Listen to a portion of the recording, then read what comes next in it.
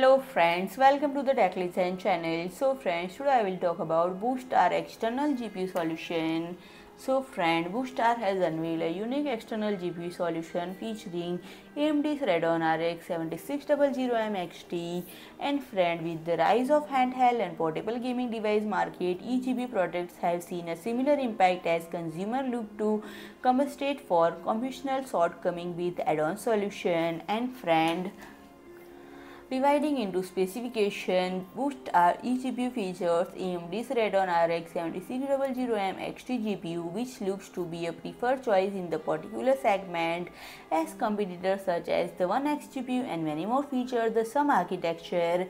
For a quick rundown on capabilities, it is based on Navi 30T RDNA 3 SKU and features a total of 32 compute units, 2048 header units, 32 MB of infinity cache, 8 GB DDR6 memory running across a 128-bit wide bus interface, and maximum clock speed of 2615 MHz, and the TGB can be set between 75 to 120 watt. And friend, to provide extended storage capability, it's supporting up to 4 TB, and the unit can be reach a 100 watt TDP under normal condition, and with its boost mode it can go up to 120 watt.